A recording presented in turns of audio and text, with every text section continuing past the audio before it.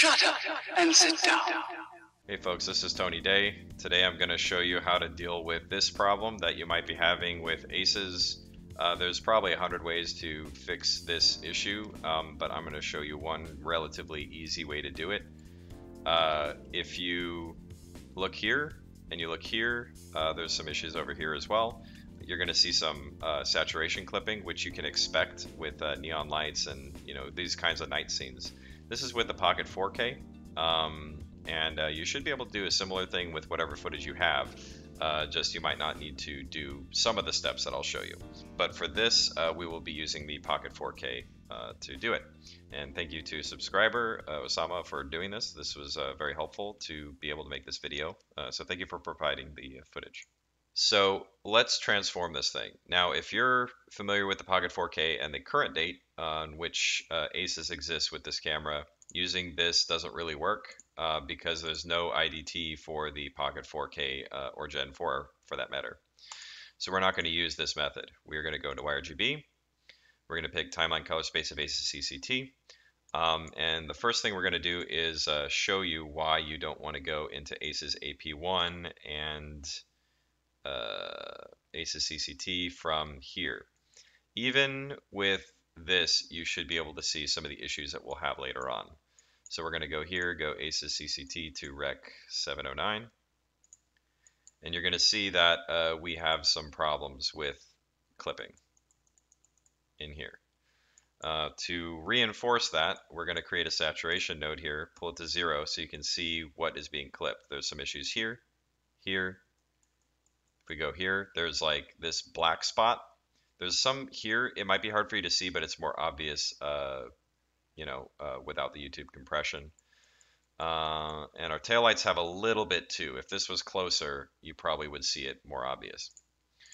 Okay, so with those issues, we obviously can't fix it in here because it's already clipped by the time it gets here. Okay, oh, I didn't notice this one until right now. Look at that. Look at this. See that? So if we were to make adjustments, you can see that there's this clipping, weird stuff happening in here. So if we were to change saturation or whatever, we might end up with artifacts.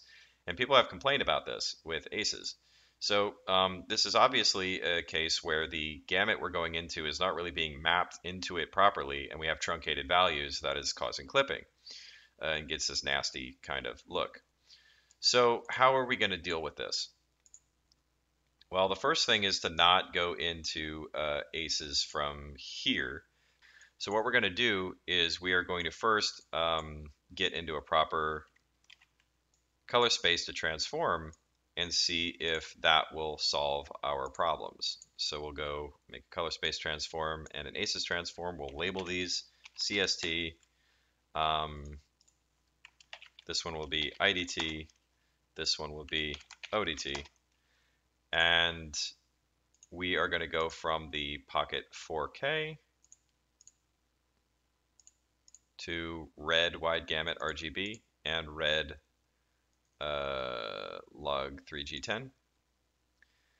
And this IDT is going to go from red wide gamut to red wide gamut log 3G10 to ACES CCT.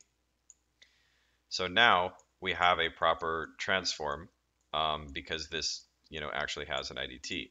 Okay, so now we can see that we still have the same kinds of issues, but at least we're transforming it in the proper way. So we'll pull the saturation back, see if we can recover it here, and we can't. See, we've got this issue here, okay, and we've got this issue still over here. Looks like this problem is less obvious. There's still a little bit of it in here, but you can kind of see it still. So that didn't really fix our issue. Okay. So what we're going to do is we're going to use an LMT to deal with it. And this LMT was created specifically for dealing with this kind of problem. We're going to try that first and see what happens. So we'll leave this over here. So we'll leave this over here. We'll have this IDT here. We're going to create a new node. We're going to call this we'll just call this ACES, okay? So this one, we're actually going to go from red, log3G10, to ACES. Here, we're going to go from ACES to ACES CCT, okay? Now, this color space is much larger than ACES CCT, okay? And it's the color space that was designed for this LMT that we're going to use. So we'll go into LUTs, and you should have this, okay? I'm not using a special thing. We're going to choose the LMT neon suppression LMT. We're going to put that here, okay? And now, if we turn it off and on, you can see how much of an effect that made. You see how in here, that LMT really did a job of getting rid of a lot of those artifacts. See that? Now, any remaining artifacts you might not even really see. Let's see if you would. We'll turn off the saturation one. And then we'll turn on and off the neon suppression. And any other artifacts, we're not really likely to see them. See that? Pretty much fixed our issue. Okay. Now it did alter the color in here. There's that yellow that was, adjusted. And you can make your decision if you like this better or not. I think it does look better with that yellow kind of pulled back. But you can see how that's pretty much just fixed all of our problems with it. If there are a few more issues, which if we kind of zoom way in over here, you can see a little bit, we can, let's label this, actually we'll call that neon suppression. Then we'll just pull back our saturation a little bit, and boom, we fix the problem. See?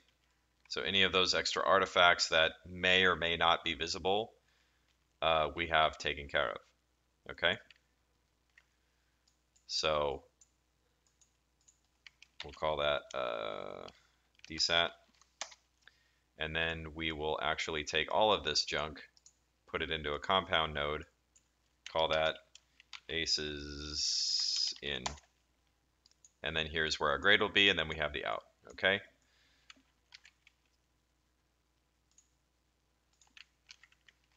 So there we go. We have it all fixed.